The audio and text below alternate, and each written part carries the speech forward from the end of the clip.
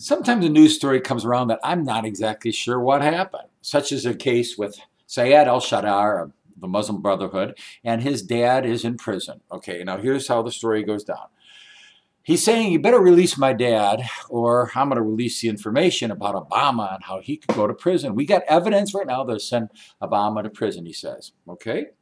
Now let's consider the sources.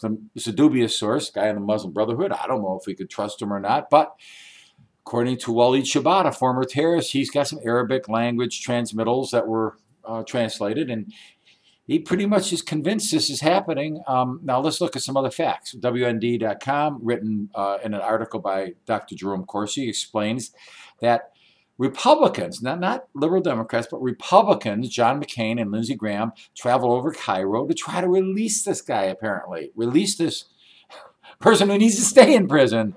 Release him from prison. For what? To keep Obama's secrets? To keep Obama in office? I thought we had a two-party system here. Don't we want some truth to come out some of the time? Oh, this is just getting weird. I mean, we know throughout history that Rome fell, other nations fell and stuff. We hear stories about how, oh, Nero, he's such a musician. He's such a liberal supporter of the arts. He fiddled while Rome burned. Okay, we can see the folly in that right now, and we can see the nobles and Wallace's day and selling out the people, but what about us? What are we doing about it? What is history going to be saying about us? Are we sitting and fiddling? What are we doing? Is anybody putting up a fight? Does anybody care?